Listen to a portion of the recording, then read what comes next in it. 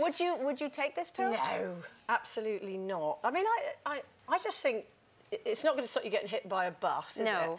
So the rest of it is kind of in your power, I think. You know, healthy eating, exercise, etc., etc. It's just another excuse for people to go, oh, I don't have to do all of those things, I can just take a pill. I love the whole idea of it. It may prolong your life by 10 years, but what if your life's really miserable? It doesn't make it happier. You just got longer. Well, what if you've turned into a vegetable? You might be alive, but you might not even know. That was cheery. Thanks for that, Janet. Well, I'm never, ever going to take an anti-ageing pill. It's a complete waste of time. I mean, if you eat healthy food and you're positive, which actually I am, I know it doesn't seem like that, but I am positive, and you get out and about, I think, you know, this pill's a complete waste of money. I mean, do you know what? I've got a confession to make. You know how in the meeting I said, no, absolutely not, because I don't know what's in it. And I was just standing out the back there before we came in and I heard the voice and I thought, what am I doing? Of course I'm going to take the pill. Really? Where can I get it? But you're Mrs. Holistic and Mrs. No, I know, but that's just me trying to be that. But actually, the real me wants the pill and wants loads of them, wants them now. Oh, I love that, Nadia. I really do. Join the rest of us.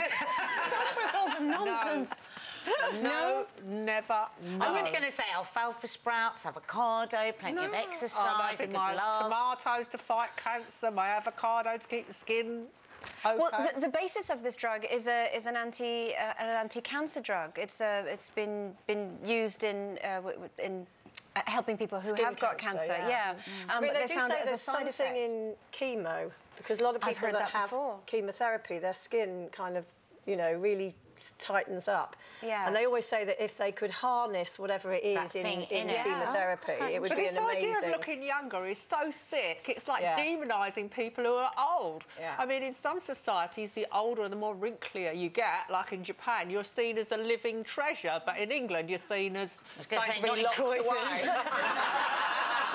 The rubbish dump. Do you do anything at all in terms of... I've got fantastic skin, all right. I don't smile a lot. That's probably one of the reasons I've got too many lines. But in terms of... Do you look after your health in different ways? And so much of it's genetics. I mean, we're going to see Nanny Thelma this weekend to take her out for lunch for her 92nd birthday.